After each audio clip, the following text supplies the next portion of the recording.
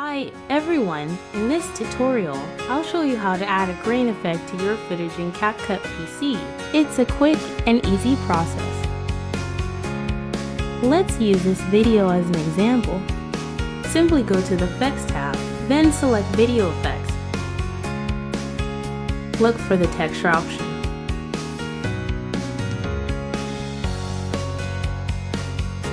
Where you'll find an inbuilt grain effect.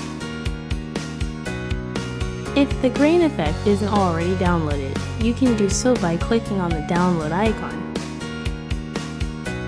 Then, add it to the timeline by clicking on the plus sign.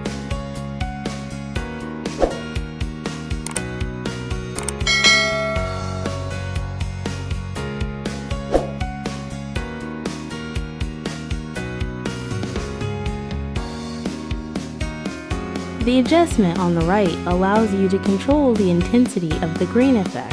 Adjust the intensity to your liking. That's all there is to it. I hope this tutorial was helpful for you.